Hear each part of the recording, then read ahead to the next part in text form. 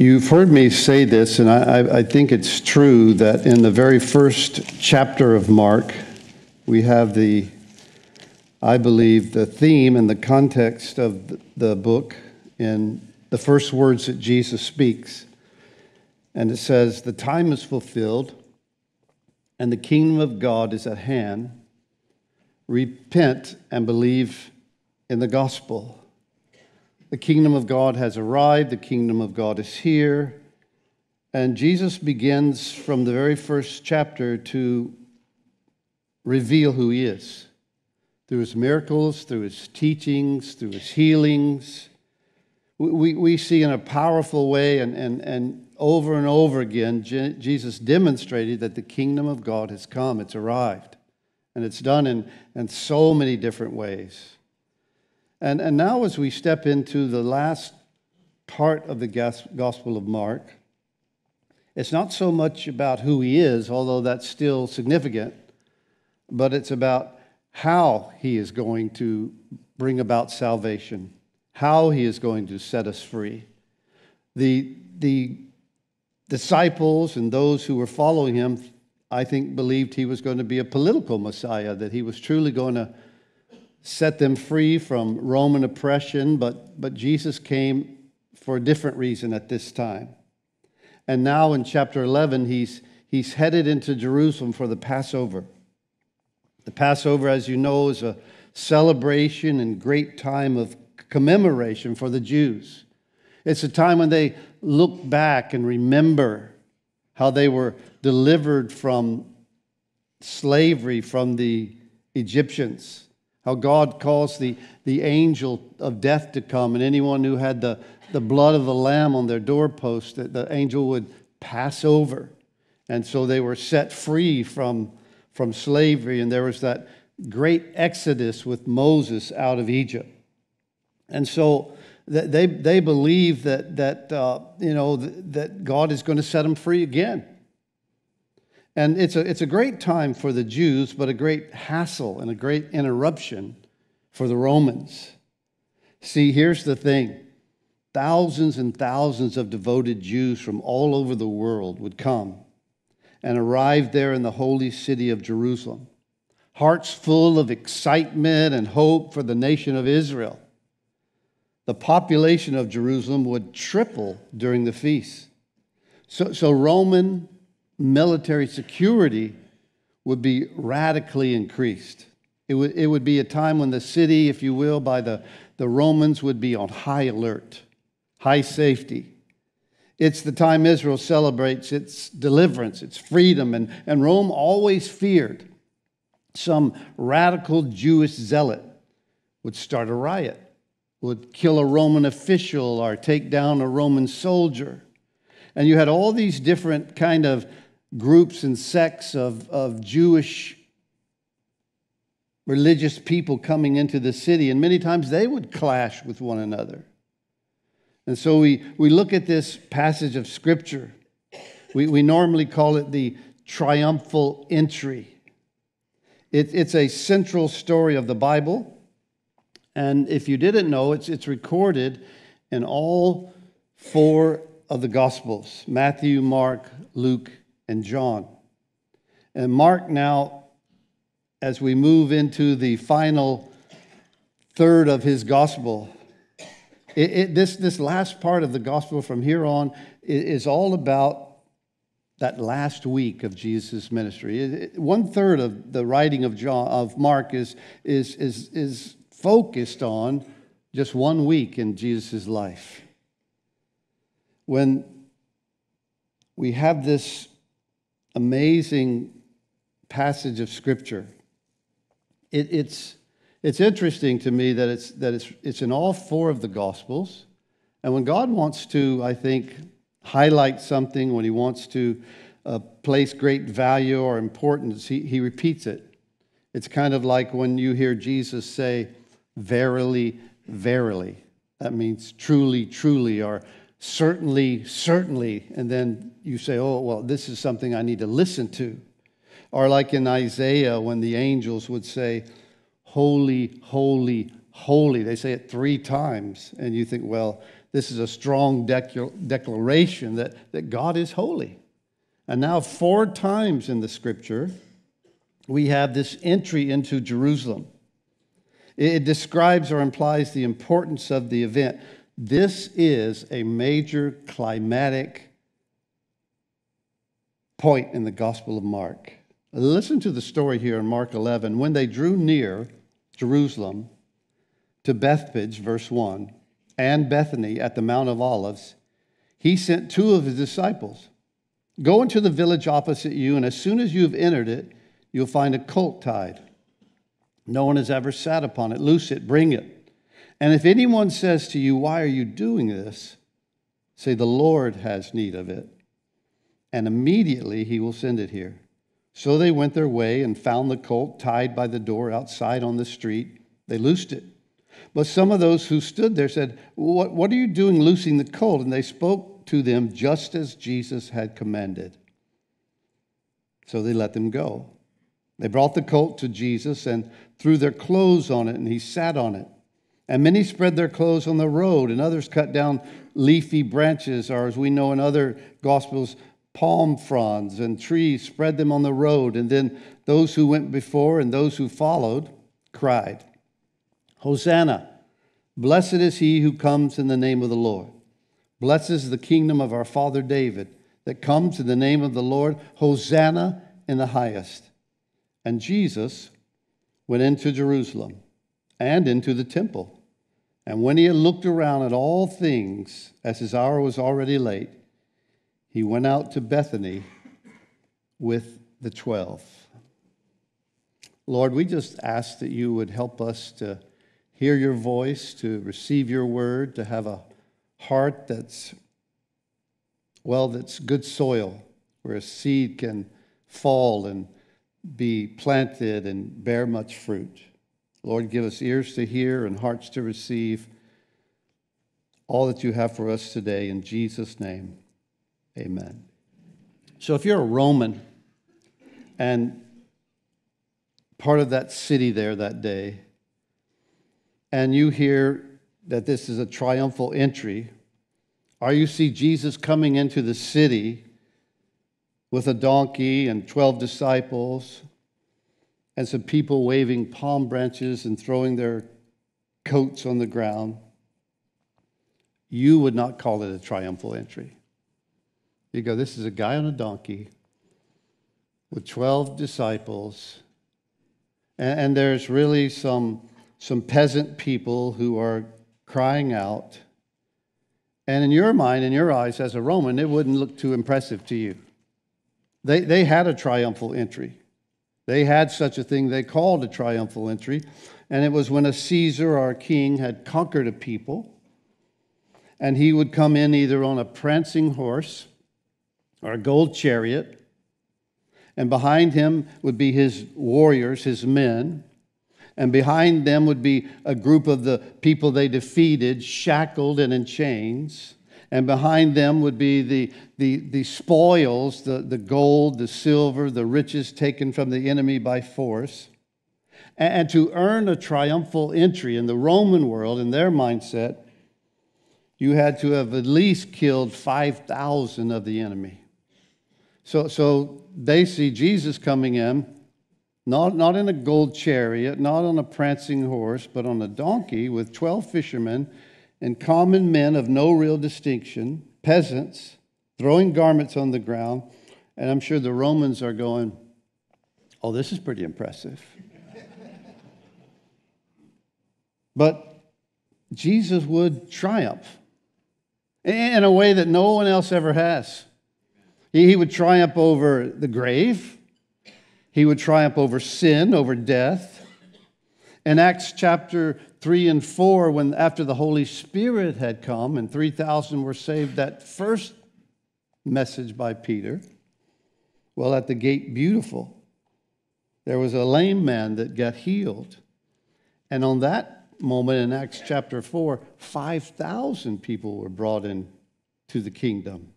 It's an amazing, listen, it's a powerful, miraculous triumph that's happening here in 11 chapter of Mark in Jerusalem because of the death, the burial, and the resurrection of Jesus Christ. And here's the amazing thing. That triumph is still happening today. People are still coming to the Lord and still being delivered and still being saved. It says when they drew near to Jerusalem, to Bethphage and Bethany, on the Mount of Olives, he sent his 2 disciples. Bethany and the Mount of Olives. This was the home, Bethany, of Mary, Martha, and Lazarus, whom Jesus had raised Lazarus from the dead. And Jesus will spend his final days of his life in their home, coming back and forth to Jerusalem.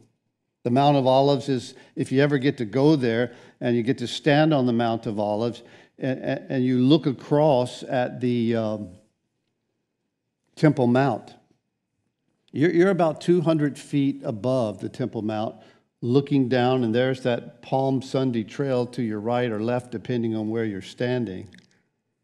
And it's an amazing, wonderful view.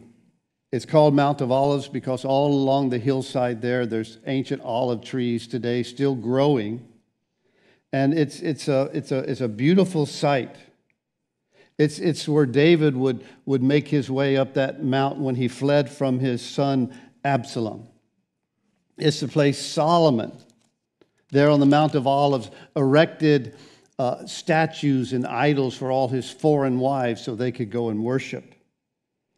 It's where Ezekiel witnessed the glory of God on the Mount of Olives in his book. It's Jesus makes his triumphal entry from the Mount of Olives. It's where Jesus, if you remember in Luke chapter 19, he stood on the Mount of Olives and he looked at Jerusalem and he began to weep over Jerusalem. Jesus ascends to heaven on the Mount of Olives. In Zechariah chapter 14, verses 4 through 5, we also have his second coming. And in that day, his feet will stand on the Mount of Olives, which faces Jerusalem on the east. And the Mount of Olives shall be split in two from east to west, making a large valley. Half of the mountain shall move toward the north, the other half toward the south. Then you shall flee through my mountain valley, for the mountain valley shall reach to Azal. Yes, you shall flee as you fled from the earthquake in the days of Uzziah, king of Judah. Thus the Lord my God will come, and all the saints with you. There's a lot that happens on the Mount of Olives. It's amazing. In Mark chapter 11, it says, after Jesus comes into the city, after he makes his way there, it says, so they went their way and found the colt tied by the door outside on the street. They loosed it, but some of those who stood there said to them, why are you doing this? And you know the story. Jesus comes riding in on a donkey. And this is interesting because Jesus, for the most part, as I read through the Gospels and the life of Jesus, everywhere he went, he walked. Except a couple of times he was in a boat, right? And even then, one time, he walked on the water. He chose not to take the boat out with him. He was always walking. But this is a very special time. This is the only time we see him ride an animal, a small donkey, a colt. It's an open proclamation of his royalty. He declares at this time that he is a king. And sometimes kings would come in on a donkey as a symbol of peace. He comes in humility. He comes in simplicity. And the Jews, they're expecting, once again, this deliverance, this liberation from Rome.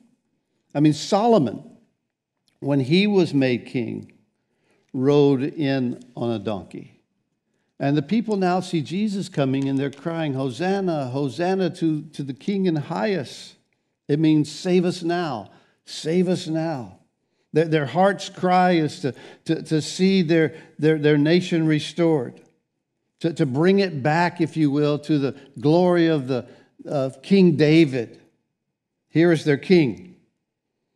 And yet he's not come to purge the nation from a foreign power, but to purge anyone who would believe from their sins. to save them from the power of Satan himself. They're looking for a Savior for their people, their land, and their heritage, but he's the Savior for the whole world, not just Jerusalem, not just Israel. Jesus came, as you know, for all mankind, for you, for me. In John chapter 1, verse 12, we have a verse that says, "But as many as received him, to them he gave the right to become children of God, to those who believe in his name." That's why he came. They cried out for salvation. They wanted a Savior. They wanted a deliverer. We all do. In John 14, verse 6, we have this verse. Jesus said to him, "I am the way, the truth, and the life, and no one comes to the Father except through me." Amen? So there he comes. He's coming as a Savior. Jesus came into the city on a donkey, a symbol of peace, not war, humility, not pride, not in pomp and ceremony like a Roman king. The crowd is his disciples and people he has healed. He's probably got Lazarus with him. Don't you think that Lazarus and Jesus were good friends? I mean, if he had raised you from the dead, wouldn't he be one of your buddies? I think he would. Hey, Jesus. He's probably walking in with Lazarus. He's probably got blind Bartimaeus that you saw last week. He's probably with him, and Mary and Martha and probably all kinds of people that he had healed and cleansed and cast demons out of. The list could go on and on. And he comes in peace. He comes in the power of the Spirit. And that's how he comes to you and me. He comes with love, demonstrated on a cross. Doesn't force his way into your life. He doesn't overpower you. He allows you and I to choose. He's given us this amazing free will. Jesus, the one whom all things hold together by him, who created all things, doesn't force you to do anything. Doesn't force you to serve. Doesn't force you to follow him. He conquers your heart with grace, with love, with mercy. And this is amazing to me. It's the same way he comes into Jerusalem. It's the same way he comes into your heart and into your life. He comes very humbly. He comes very recognizable, though, of a Savior. And he doesn't push his way into your life. In fact, Scripture says this, that he stands at the door and he knocks till you say, "I'm going to open the door." You know, we had all those kids over yesterday. None of them knocked on the door. They just came bursting in. So unlike Jesus, all of them. But so welcomed. But there they came. Jesus says, "I stand at the door and knock." I who could rush in, I could force my way in, I have all power and authority over all things. But he humbly, very lovingly and mercifully knocks on the door and says, "If you'll open, I'll come in." He died on the cross for your sins and mine. And he's done everything that he could possibly do, fulfilling all prophecies about his coming, becoming a sacrifice on the cross. He becomes the ultimate Passover lamb, if you will. And he proves his love, his heart for you and I. And he comes as a crucified Savior. In verse 11, and Jesus went into Jerusalem after he makes his way into the city, makes his way down that hillside of the Mount of Olives, past the Garden of Gethsemane, which would be right down the end of that trail, across the Kidron Valley, through the gate and into the area where the temple would be. And it says that he went into Jerusalem, into the temple. And when he had looked around at all things, as his hour was already late, he went out to Bethany with the 12, back probably to Mary and Martha's. Doesn't sound real significant, real important. that a crowd followed him to the temple or anything like that. But it has a message, a purpose of why Jesus came and what he was getting ready to do. See, let me have your attention. This was an official visit of the true King of Israel, an inspection tour, so to speak, to check out the very heart of the nation. This is the heart of Israel. This is the place where the Spirit of the Lord resides, where the priests make their sacrifices, where the Holy of Holies is. And Jesus, being the Savior, being the King of Israel, goes into the temple. And listen to what it says. So when he had looked around at all things, Jesus looked at everything that was going on. Everything. He probably saw the money changers out front, which were complete rip-offs and exploitation. He saw the corruption and the hypocrisy and the pride of those religious leaders. He saw the religious ceremonies being carried out for the most part with no meaning, with no heart, going through the motions, so to speak. And Jesus stands there and he watches the whole thing. He's looking around and he doesn't say a word. And I would submit to you that in some ways, he comes and he looks and he sees you and me. Everything we say and everything we do and everything we think. You know, the scripture says where two or three gather together, there he is right in the midst. Isn't that interesting? I believe that Jesus is here. And he's looking around at everything. He's looking around at you and me and how we worship and what we think and the motive of our heart and why we're here and what this is all about. And what happens next is pretty interesting. It says, now the next day when he had come out from Bethany, he was hungry. And seeing from afar a fig having leaves, he went to see if perhaps he would find something on it. He came to it and he found nothing but leaves. For it was not the season for figs. In response, Jesus said to it, the tree, let no one eat fruit from you ever again. And his disciples heard it. So the next morning he leaves the house of Mary and Martha and Lazarus and on his way to Jerusalem. He's hungry. It's morning. And he sees this fig tree whose leaves, it mentions the leaves, would be mature leaves at this time, and you would expect to see the pre-fruit on it. A fig tree would have a small fig at the beginning, and those would drop off, and then the mature figs would come after that. Fig tree has a special meaning in the Old Testament. Many scholars believe is a symbol of the nation of Israel. And like a fig tree, Israel had been chosen. It had been blessed beyond measure as God's people, and they were to bear much fruit. They were to be a light to the nations. Mark mentions Jesus seeing the leaves, the maturity of the leaves on the fig tree.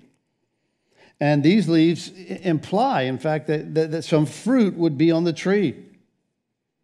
But instead it's barren. Leaves are a sad substitute for fruit if you're looking for fruit. Israel, blessed by God, has great appearance of spiritual life. The Pharisees, the scribes, the Sadducees, the high priest, all its feasts, all its festivals, all its entrapments, and all its glory, if you will. Very impressive. Lots of pomp, lots of ceremony. All style, but no substance. I've told this story before. When I was a student at Southeastern Bible College, I was still pretty engaged in surfing at that time. And I had a van, and I would drive it to the coast and surf certain areas in Cocoa Beach and up around that area. And I had some guys who were attending Southeastern that told me, yeah, we're surfers. They had some nice boards. They had all the trunks and looked to me like, yeah, these guys probably know how to surf. But when we got there and we paddled out, There was this one pro surfer I knew in the water named Claudie Coggins, and a couple of my buddies, wax their board, they paddle out, and it was very obvious to me from the very beginning, they had no idea what they were doing. They were hanging off the back of the board. If you know anything about surfing, they were total kooks, total grims. And I paddled as fast as I could away from them because I didn't want anybody in the water to know I brought those guys out in the water with me. On the beach, they looked great. But here's what they were. They were posers. Total posers. And this is what's happening with Israel. They're posers. They got all the robes and the ceremonies and the incense and the prayers and all that would look like it was holy and righteous from the outside. But they're like this fig tree. All leaves and no fruit. All the appearance of something that would be bearing fruit, but none was there. And 70 years later, after this, the judgment of Jerusalem will be so complete, so horrific, that Josephus, a historian who lived during that time, will note that the Romans, when they destroyed the city of Jerusalem, they ran out of space to erect even one more cross, that they put so many to death. And Jesus, he came into the city, he looked around, he curses this fig tree. It's kind of like the tree says, come here, I can meet your hunger, come here. But when you arrive, you've been completely deceived. And this is the heart of Jesus. This is the mindset. All show, no substance. The temple and the religious leaders had great show of appearance, great demonstration of devotion, if you will. But to God, they were hypocrites. To God, they were empty.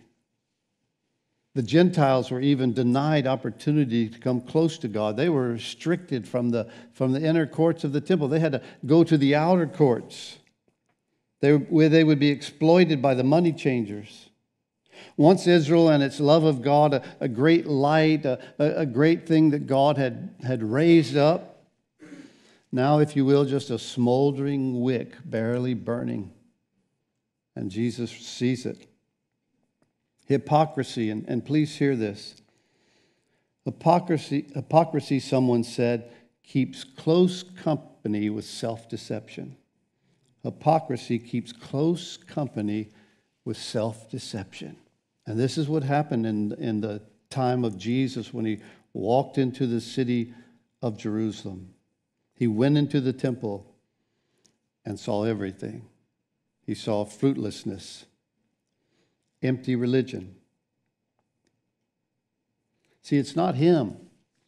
It's not Jesus who needs us. We need him to save us, to make us useful, to make us fruitful.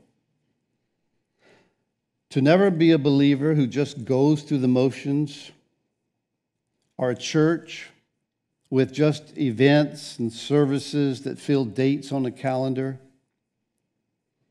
It's empty, it's fruitless. But to love God together, to be a part of the temple, if you will, the body of Christ, connected, growing together, on mission together, in our city and in our world. Here's what's happening. The kingdom of God has shown up in Jerusalem. The King of Kings and the Lord of Lords. And here's the interesting thing about Jesus. He sees, as it said here, when he stepped into the temple, he sees everything. He sees it all. And the next day when he gets up and he approaches this leafy fig tree, he curses it, I think, as an example of the nation of Israel and the religious hypocrisy of Israel. And he says to this, no one eat fruit from you ever again. And his disciples heard it. And it's not long after that Jesus will be tried. And it begins with the religious rulers of Israel. And if you know the scripture, it says They wanted to crucify him out of envy, out of jealousy. This one that had come to save them, this one that had come to redeem them, this one that came to reveal the God of Israel to them, they turned their backs on him. It's a sad declaration for Israel at this time. This triumphal entry of this king is not recognized by the religious leaders. In fact, it's despised by them.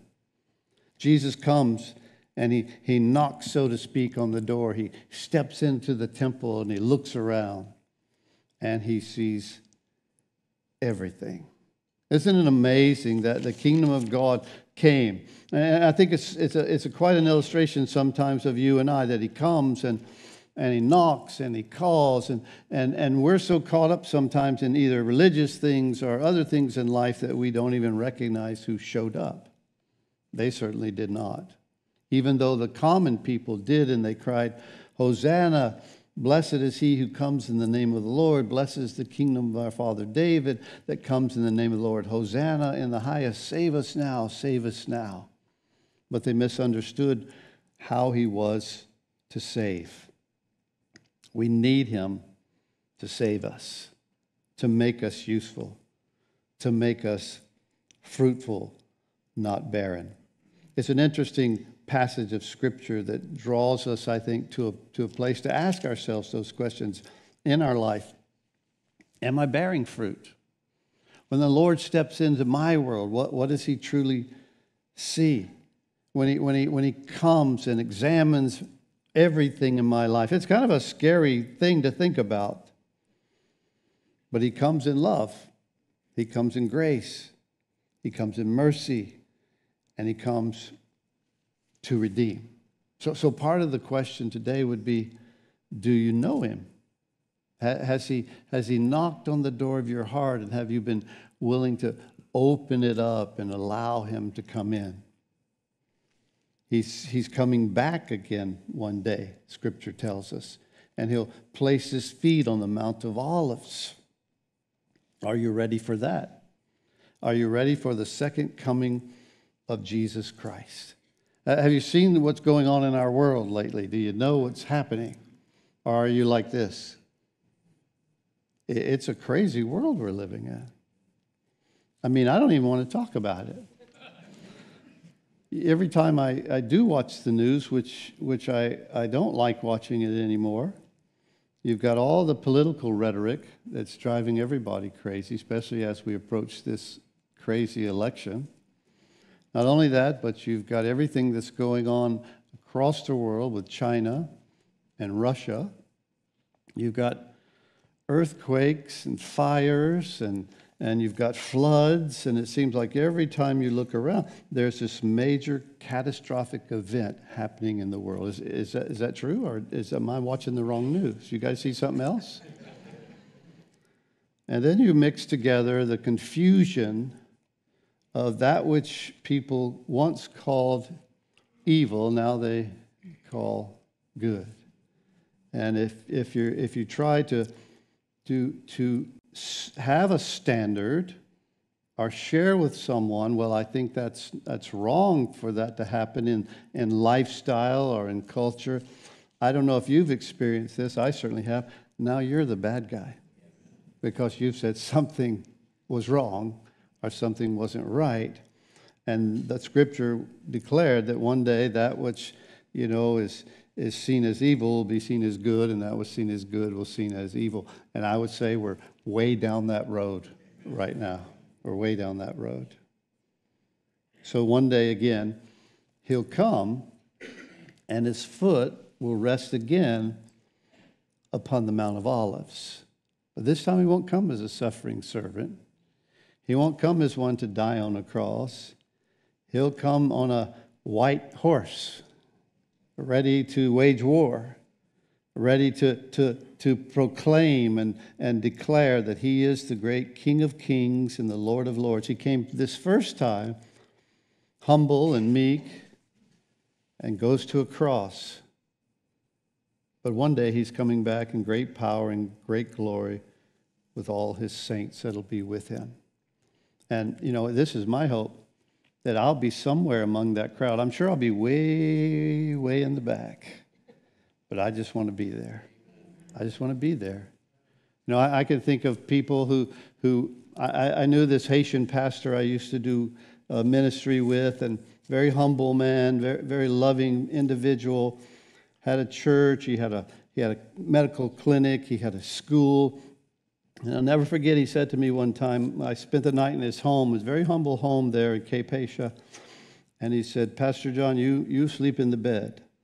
No, I'm not sleeping in your bed. He goes, no, I'll sleep on the floor. And I go, no, I'm not sleeping in your... So I did. I slept in his bed. And he said, Americans are soft. He said, Haitians are like rocks. He was right. And then he asked me, he said, so you pastor a church there in Florida? I go, yeah. He goes, they pay you a salary, right? I go, yeah. He goes, Haitians don't pay. I said, so you don't get anything? Oh, sometimes they bring some fruit, or they'll bring some vegetables. But he says, I take care of them. I have a school, I have a clinic, I have a church, and I just trust the Lord. And I went, what's about this? And I thought, wow. So I say he'll be way up front on a horse. I'll be way in the back because I'm soft. I'm an American. But I say all that to say this. Jesus sees everything. And the thing he sees the most is your heart and mine. And my prayer would be when he steps into this place that he doesn't see a group of people, myself included, just going through the motions. Just, hey, I came to church, I checked that box. Doesn't see me going through my week, just, oh, well, Sunday's the time I get holy and religious. But that when Jesus steps into this place, he examines it. It sees everything, the Scripture says, that he would see something in my life, in your life, in the life of what's known as Coastline Calvary Chapel, a place that is and desires and wants to bear much fruit for the kingdom. And I hope you're a part of that. Amen.